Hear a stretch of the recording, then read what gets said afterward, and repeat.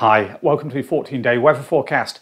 There has been a lot of cloud and rain around recently, but despite that, my tomatoes have started ripening. Now, will the weather be giving them a helping hand as we head through the next 2 weeks?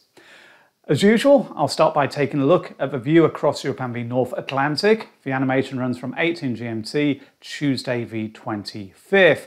And at the outset, it's a very similar pattern to the one which has been in place for much of July. An Atlantic flow is covering the United Kingdom. It's keeping things changeable or unsettled and not especially warm. As I run the sequence, what we see is heavy outbreaks of rain move across the UK through Wednesday and into Thursday. It then turns showery. But as the weekend approaches, this nasty area of low pressure becomes centred just to the northwest. Although by this point, the details start to become less certain.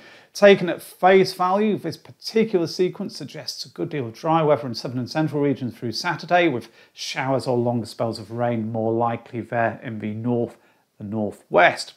But there are outbreaks of rain just starting to approach from the west through Saturday afternoon, and they cross southern and central regions through the night and into Sunday. Then on Monday, another area of low pressure brings heavy outbreaks of rain, but through Tuesday and into Wednesday, a weak ridge of high pressure topples across the UK. It quietened things down for a short time, not for long though, because another disturbance there is waiting in its wings. So a lot's taking place through the first week, and with the details varying significantly on a day-to-day basis, do keep up to date by checking the short-range forecasts. The jet stream and air temperature profile through week one helps to illustrate things as well. The mottled shading is where the jet stream is. Greens at this time of year indicate cool air, oranges and reds the very warm air. And as has been the case for much of July, the jet stream's taking quite a southerly track and it's bottling in that very, very warm air into southern Europe. Not a great deal changes through week one. At times, warmer air moves into the south and the east, but really the jet stream makes a beeline for the United Kingdom. It keeps that unsettled theme in place. So not especially warm. If this is correct, let's take a look at some forecast values at the ground level. So these are 2 metre temperatures as opposed to the ones on previous sequence, which were at about 1,500 metres above sea level. The maximums here on Wednesday afternoon, 21 or 22 Celsius in central and eastern England. Cooler as you head north and west, often the case in recent weeks. Overnight lows will be varying. This is 06 GMT on Friday. Single figures in the northwest, so relatively cool up there, but rather muggy and humid in central and southeastern England, 17 Celsius there in the London area. Moving forward to the maximums on Friday afternoon, possibly the warmest day, at least one of them through the first week. 24 Celsius in central and eastern counties, perhaps 25 or even 26 in the London area if there's enough sunshine. Values tending to be lower once more as you head further west, although pleasantly warm in northeastern Scotland. Finally, in terms of temperatures, Monday afternoon, forecast maximums, 21 Celsius in northern England, so they have dipped again at this point due to cloud and rain pushing in from the Atlantic. And I mentioned the possibility of heavy outbreaks of rain on Wednesday and into Thursday. The charts here are from the UKV model and they help to illustrate that quite nicely. The one on the left, 18 GMT, Wednesday the 26th, so that heavy band of rain moving across Northern Ireland and into Western Britain. The centre chart there is 23 GMT on Wednesday. Heavy rain there affecting much of England and Wales. The red shading showing the possibility of some real downpours. And then by 02 GMT on Thursday the 27th, it's starting to pull away eastward. So perhaps the worst conditions will be arriving overnight. Many people will be asleep, fingers crossed. Looking at the rainfall aggregate totals though for days 0 to 5, ECM on the left, GFS on the right, all parts of the UK seeing rain. The highest values tending to be in the north and the west. Moving forwards to 0 to 10 days, the totals have continued rising everywhere. But once again, the highest value is mostly in the north and the west, though ECM, as has been the case in quite a few recent updates, is showing higher amounts of rain in southern and central parts of Britain than the GFS on the right. Nonetheless, though, both of the computer model runs are suggesting significant amounts of rain through the 0 to 10 day period in all of the United Kingdom. Now, looking at the deterministic models more generally towards the end of the first week, how do they compare with each other? Here is the GFS, which the sequence was based on, Tuesday the 1st of August, the last month of the meteorological summer.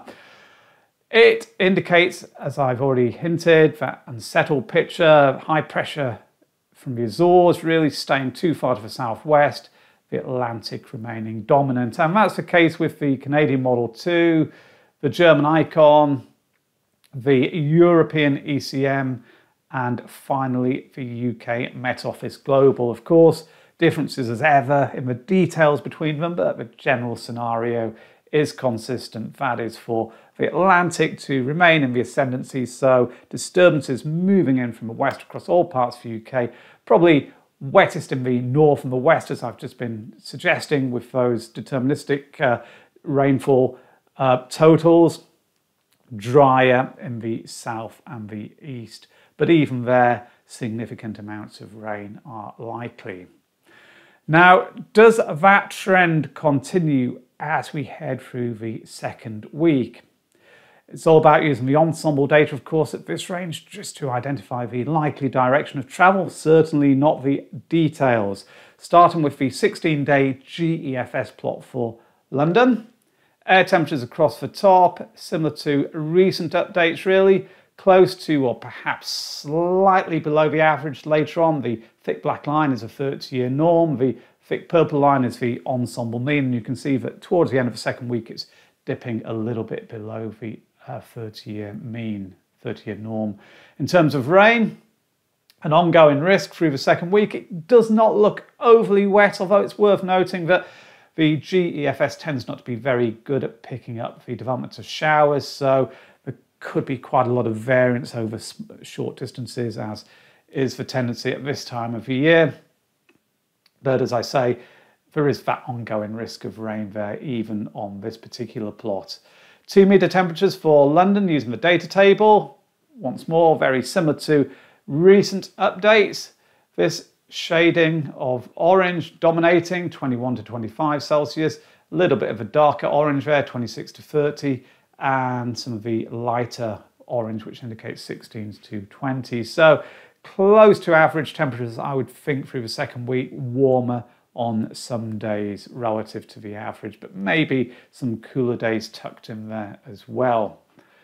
Up to Manchester, the air temperature profile, maybe a little bit more below the average from the London one was throughout the second week. You can see the thick purple line there, below the thick black line. Also, there are more rain spikes than there were on the London chart, suggesting a greater risk of it being wet as you go further northwest. 2 metre temperature data table. This shade of orange dominates, 16s to 20s, so cooler than London, very much as expected.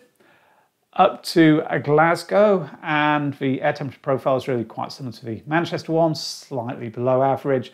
There are more rain spikes on this one than there were on the last two, indicating a greater risk of it being wet relative to the average for the time of the year. 1 or 2 very big spikes appearing further on.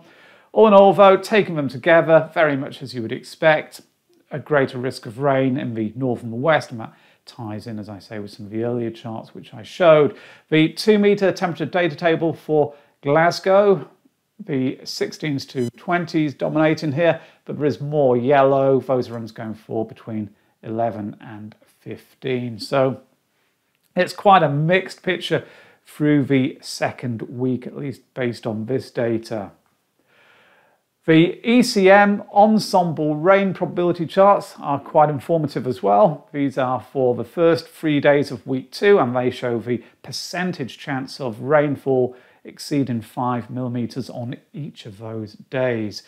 The orange shading is indicating between a 60 and 80% chance. So you can see on the left-hand chart there, it's covering much of the west and the north, but days 9 and 10, so the second and third days of the second week, are suggesting drier conditions are more likely there, especially in the south and the east. The light blue shading pointing towards between, say, 0 and 30% chance of rain exceeding 5 millimeters on each of those days in those areas.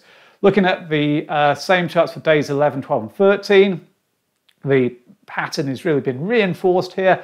It's drier in the south and the east of England, wetter in northern and western parts of the United Kingdom. So that fits in quite nicely with what I've been discussing. And the 10-day mean surface level pressure forecast from the ECM Ensemble, so Friday the 4th of August, is pointing towards high pressure resource maybe starting to come into play at this stage, at least in the south of the UK, and that would really back the message that drier conditions are becoming more likely in the southern part of Britain, wetter still in the north. The mean surface level pressure data table for York possibly conveys the same message. This is generated using data from the GEFS model rather than the ECM. And the amount of yellow there is increasing after the first couple of days. Those are runs going for between 1,011 to 1,025 millibars. Towards the very end there are, I think, 3 runs going for mean surface level pressures of between 1,026 and 1,040 millibars. And as I've suggested before, it's really the oranges which point towards settled and warm weather at this time of the year. But with that increasing pressure trend through week 2, what it would point towards is, at least in the southern half of the UK, an increasing chance of drier periods. So, to summarise, week 1, showers or longer spells of rain in all areas, and there is that heavy band of rain moving eastwards through Wednesday and into Thursday. There will be dry periods too, though, especially in the south. Temperatures often close to the average, but warmest in central and eastern England. Friday, for example, may see values there reaching 24, 25 or even 26 Celsius.